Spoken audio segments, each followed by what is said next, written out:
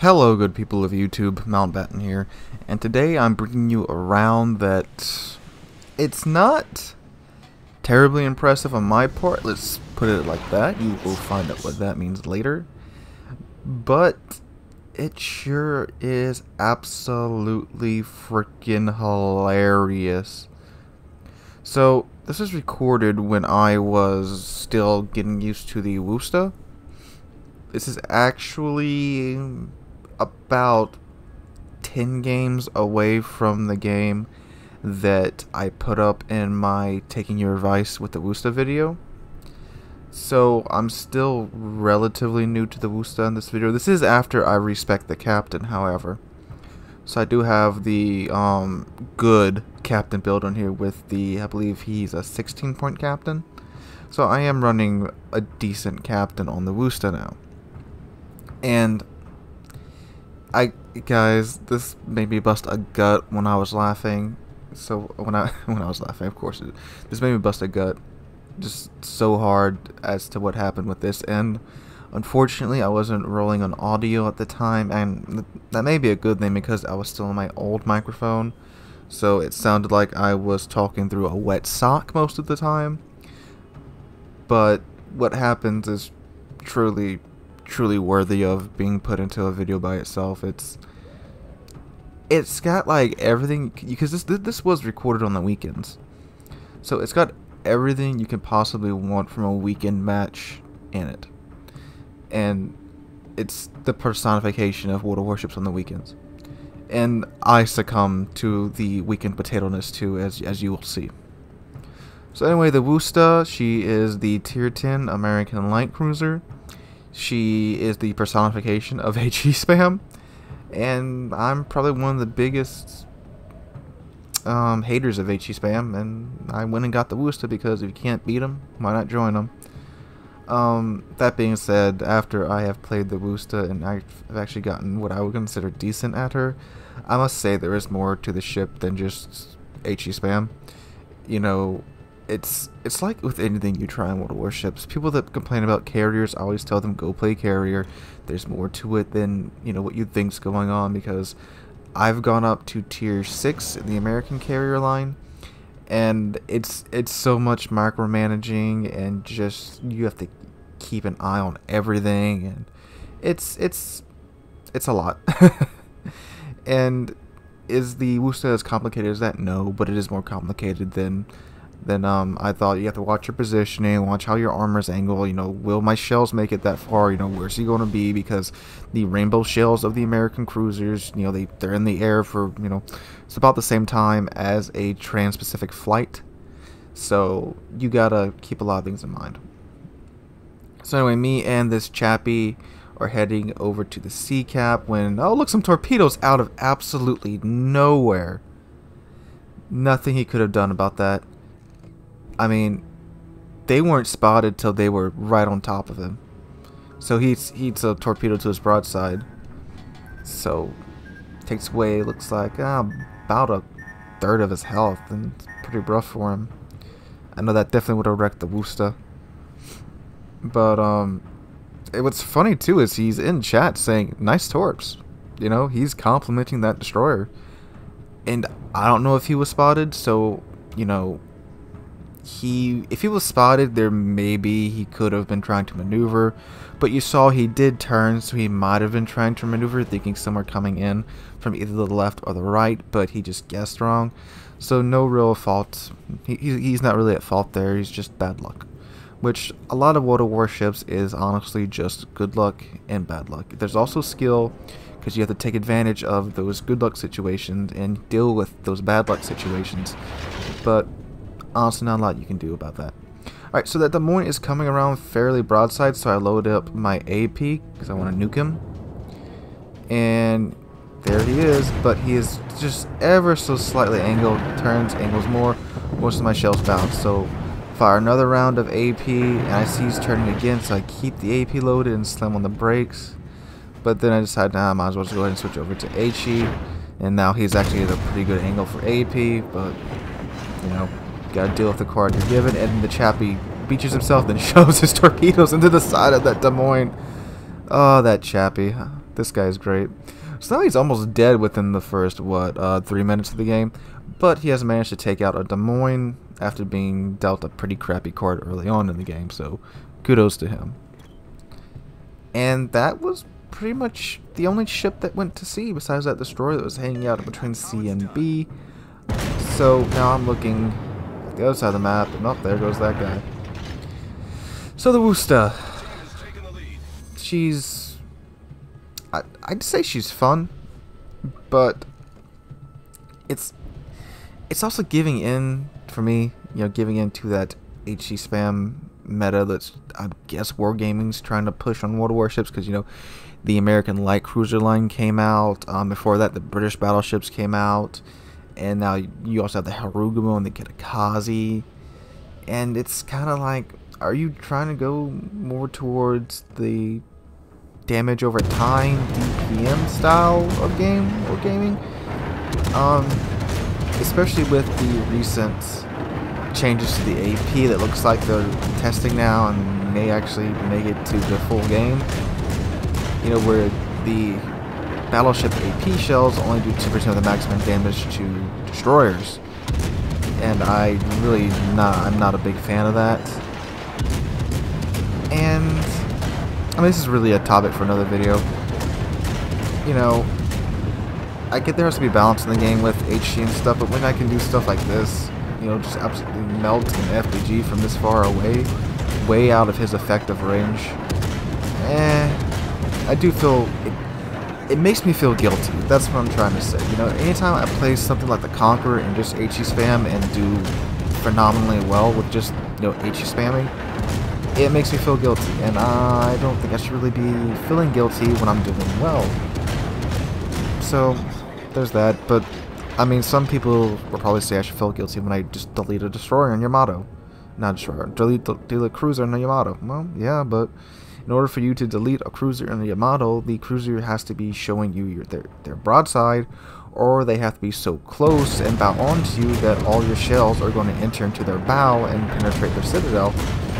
So there has to be a goof up on the player's part. With HE, you can do everything right under HE fire and still be punished for it. There's an excellent video on Flamu's channel of him and Conqueror just absolutely melting a Montana right out from the get-go. Montana does absolutely everything well. Times his damage cons, times his repairs. You know, he even starts to retreat when he realizes he's in a bad situation, and he still just melts him within the first 5 minutes of the game. And to me, that's a problem. But that's a different video for a different day. I kind of go off on a tangent here. Back to this game. Alright, so I am pushing into the B cap because the only cap the enemy has, and it seems to be where most of our team is focused at. There wasn't really too much else at sea. Well, there wasn't anything else at sea. Ooh, had a little baby burp. So I'm seeing this Yamato. He's opening up his broadside to me and just trying to get my angle on him and trying to get the shells to hit him. Because of course, you know, with the American cruiser shells and destroyer shells, you know, they all are rainbows. Rainbows of beautiful, beautiful HE. Or scary HE, depending if you're on the receiving end. I've been on the receiving end of many Avusta HE spam, so it's not a fun thing to witness. And here, what I was trying to do is I'm trying to see where my shells are landing in relation to the Yamato, but unfortunately that one just smacked to the side of the mountain. Oh, look, there's that destroyer that probably got that lucky torp off on the Chappie. And what was that, a cruiser? Again, I watched this all back in Shotcut. Shotcut plays back at 480p, 30 FPS, so even though I have the full interface up, I can't really see the names. Des Moines or Minotaur? I think it's the Minotaur. Alright, some more random torpedoes from, I'm guessing, that destroyer that smoke up there. They're pretty slow torpedoes, so they're probably Russian. Easily dodge those. So now I gotta gross a curve first, right there, and yeah, this is the Minotaur. And me, this curve first, and this, what's that? No, that's not in Moggen, it's North Carolina. We're all about to, you know, take a chunk out of this Minotaur. Easy target. You know, lightly armored British cruiser. You can only use AP. I show that iceberg who's boss. Curve first gets a little tap. Curve first, I'll show that iceberg who's boss. And now I'm just waiting to come around the side. Kind of full broadside onto the Minotaur. Yep, here we go. Time to engage the Daka. And yes, I'm sticking to HE because he is slightly angled. Oof, gets a chunk out of me. It looks like he's about to go down. The pressure up on him. And yep, he's done. Ooh, but not before. Yeah, nice chunk off on me. Or is that oh, and look, he got his torpedoes off. So now I'm trying to be like, oh well, crap. You know, it doesn't look too good for me, but I'm going to try to thread it. And I really probably should have tried to go around the outside of it. Take one, take two, I'm done. I'm like, ah, crap, I messed up. Well, I'm not the only one who messes up, and he gets the Amagi and the curve first in one torpedo salvo. So that Minotaur just knocked out a tier 10 cruiser, a tier 8 battleship, and a tier 10 battleship with one torpedo salvo. And chat absolutely explodes. Oh my god. That Amagi and that curve first went maximum potato. And oh my god. And he's loving it because he probably just got well over 100. Probably at least the curve was at like half health. Now it was at around half. So oh yeah, he got well over 100,000 damage in one torpedo salvo. And 3 kills on top of that. And he just balanced the game back in his team's favor. He knocked out 2 tier 10s and a tier 8 and 1 torpedo salvo.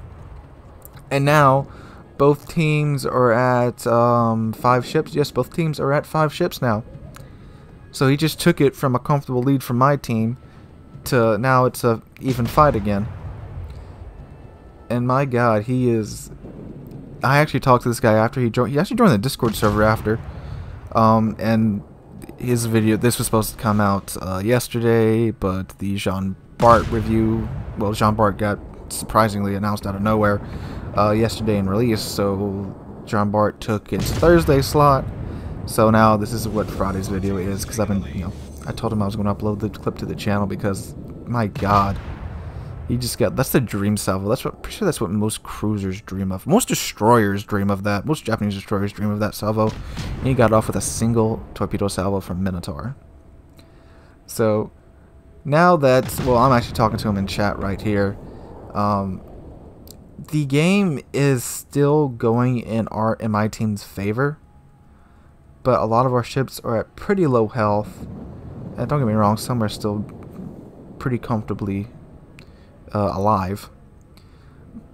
But I did say this is a weekend game. So what are weekend teams really, really good at? I'll give you a second to think over that. It rhymes with moozing. And you only get one guess. If you guess losing, you're correct. So let's look at the situation here. My team has 3 battleships alive and 1 destroyer. Their team has 2 destroyers alive and 1 battleship. So, oh, and one of the destroyers in Asashio, so he can't even hurt our destroyer. And 1 destroyer is was that a black? Boy, I wish I would stop checking, because at this point I was checking Discord on my phone, not really paying attention. Yeah, here we go. I'm back. Was that a black? And yeah, well, it's dead. That's what it is. It's dead now. So it leaves us with 1 destroyer against an Asashio and which battleship is that? I can't read because shotcut isn't such low quality. So now we have, was that an FDG or an Alsace turn right into, yep. He turned into those torps, by the way.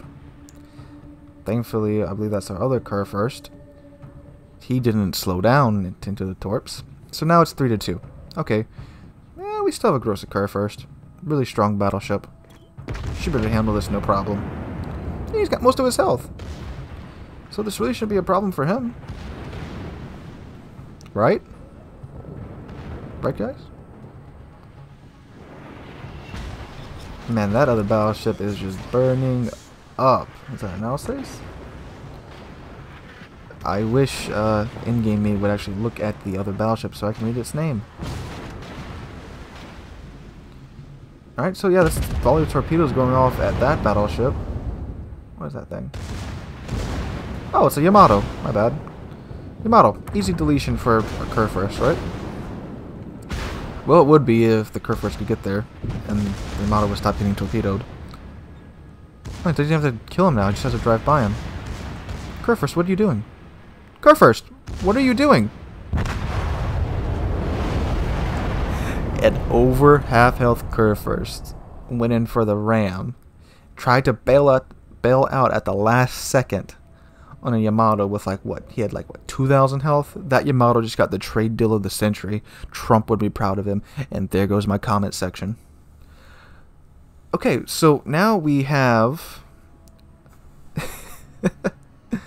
our lone destroyer and our Montana against Asashio. Now, the Asashio can't hurt our destroyer because it has deep water torpedoes, but it can nuke the crap out of the Montana. And plus they have all the caps. And the Asashio is a very stealthy destroyer, so you can easily outrun the Montana and just keep capping. And keep torpedoing the Montana too, because that's exactly what he's doing if you look in the background right there. Thankfully, our Montana has his sound system installed, so he has those sweet, sweet torpedo beats.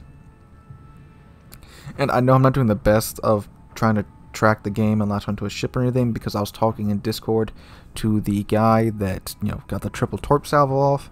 He's actually I believe his Discord name is Thirstman. If you see him in the Discord server, that's him. Alright, so here I am back. Okay, so what needs to happen here? We need our destroyer to go and cap B and our Monty to go hide. Because our destroyer can easily smite the Asashio if he runs into him.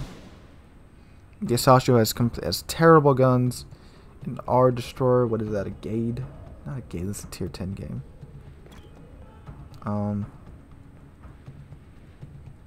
Again, this is the struggle of watching things back in Shotcut. You can't read crap on the HUD. I mean, pretty much any destroyer with decent guns can smite an Asashio back to whatever hell it crawled out of. So the destroyer does actually decide to head in the direction of B. If you look at the game at the numbers, it's really close. And the Monty and the destroyer are sticking together. That's a good call. Destroyer can spot for Monty. Monty is Monty and can sneeze on the Asashio and delete it. And at this point, it's a game of numbers. The Asashio can either hide, go for the A cap, or run. And if I was him, I would probably just stealth my way around to A and just keep playing hide and seek. Oh, yep, there we go. Thankfully, the Monty was already turning into the direction that the torpedoes are coming from. But that's why destroyers need to go be with battleships and be screaming for the battleships, because of that right there. Those surprise torps from nowhere. Alright, so the destroyer touches the B cap, which the enemy team said, you know, if they touch our cap, it's done. So I can't help typing in chat, just touch. Along with, I believe, the destroyer. But then for some reason he decides to leave the cap. I'm not sure why, because we do need more than a bit of a touch to win. And yeah, this was a bit infuriating in game, because we were like, dude, just stay on the cap. You were capping it, he's not there. And for a moment I thought he was going to throw the game, but then the Monty comes in and sells straight into the cap, because he's a badass. He's not afraid of no Asashio. But the destroyer also does go into the cap. And that's the sweet, sweet sound of the clock running out and us winning the match. This was in a celebratory victory toot from the destroyer. This was a hilarious match, a nerve-wracking match. And Kagero. It's a Kagero. Okay. So it's another torpedo-y destroyer, but still should have better guns than the Asashio. And as you see, I am rightfully second from the bottom on my team because I went full potato this game. And this goes to show you guys, we all have potato games. None of us are special. Well, I mean, you guys are special, but none of us are exempt from the potato rule. And the potato rule is that you will go potato. It happens. Trust me, it happens a lot. So yeah, that amazing torpedo salvo from the Minotaur that wrecked 3 people on my team, including me.